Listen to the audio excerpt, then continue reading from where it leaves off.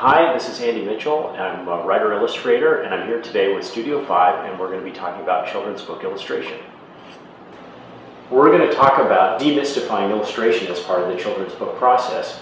First, we're going to talk about plussing the story, and we'll tell you what that is. Then we're going to talk about storyboarding as an important part of the process of making the visuals for a children's book. And then lastly, we're going to talk about the publishing team and how they work together. Plussing the story is what we're going to talk about first. It's a term that comes to us from the animation industry, and essentially what it means is where the illustrator is adding visually to the written word or text of the story. What is an example of plussing the story from children's literature or from your own career?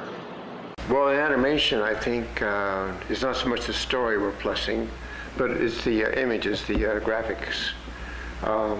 The idea is that there are various departments in an animation studio, from writing to storyboarding to layout and to background painting, and it's sort of a way that we work whenever we get a project from the person before us. Like, I would be a layout man and the storyboard would come to me.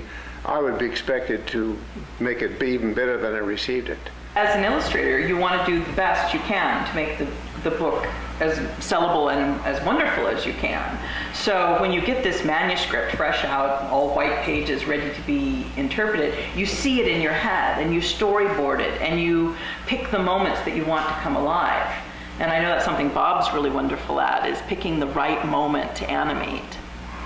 Yeah, it has to be the dramatic highlight, I would say. It's not only a matter of picking the most dramatic moment, but it's also picking that moment almost right before something happens. You also build it by creating the visual point that's either dramatic to plot or dramatic through emotion of what's happening in the story. You can pick different high points that way. When an illustrator plusses this story, is he or she changing the story in any way? Well, I think mostly not so much the written word, because we had great respect for the writers as artists, and they had respect for us.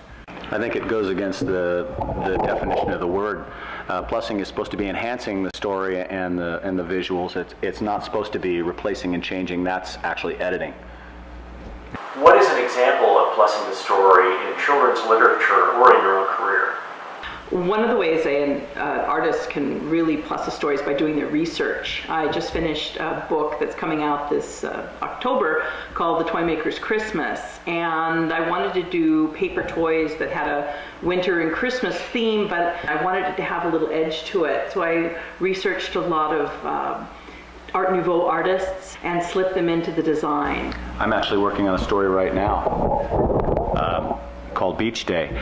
What I'm seeing in this story are things that can be added to each and every page that enhance the visuals, enhance the story.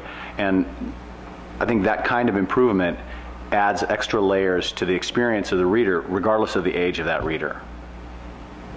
I might point out as a great example of plussing the story in children's literature, the Michael Rosen's Sad book that's illustrated by Quentin Blake. It is a good story that it's hard to imagine without Quentin Blake's imagery, that really takes the story to a much higher level and creates greater emotional impact just by what he brings to it. When I'm plussing a story for a kid's book, what I'm trying to do is add more story just through the visuals that will reward the reader in the first time they're reading through it, and then hopefully again reward them again when they come back with a deeper understanding and possibilities for the book. An example of that would be in my Draw 50 book, where all we had to do was teach kids to draw a certain creature out of mythology or a fable.